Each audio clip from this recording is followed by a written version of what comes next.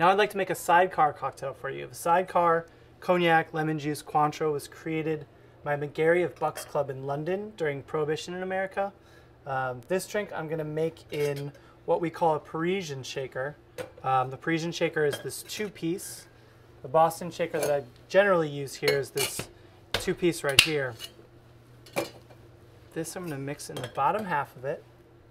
And before I do that, I'm going to actually prepare my glass.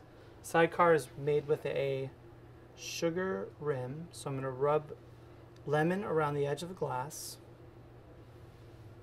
And then I'm going to carefully roll the glass, trying to make sure that the sugar does not go into the glass. After I get it somewhat evenly coated and all of the way around, I'm going to take a towel and just even out the rim, making sure to brush off any excess.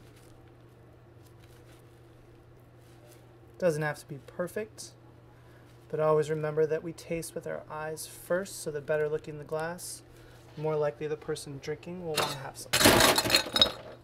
So now I can put a couple cubes in there to chill the glass. Sidecar is a really simple combination of lemon juice, Cointreau, cognac, and for me I add a tiny little bit of simple syrup.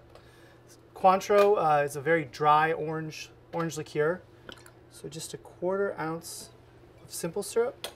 I'm going to add 3/4 ounces of the Cointreau,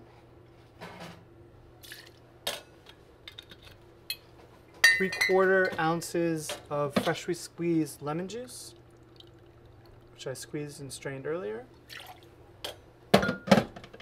and 2 ounces of cognac.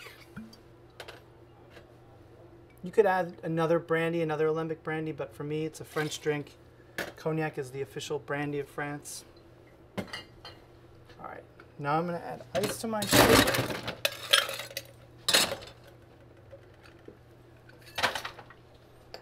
Prepare my glass.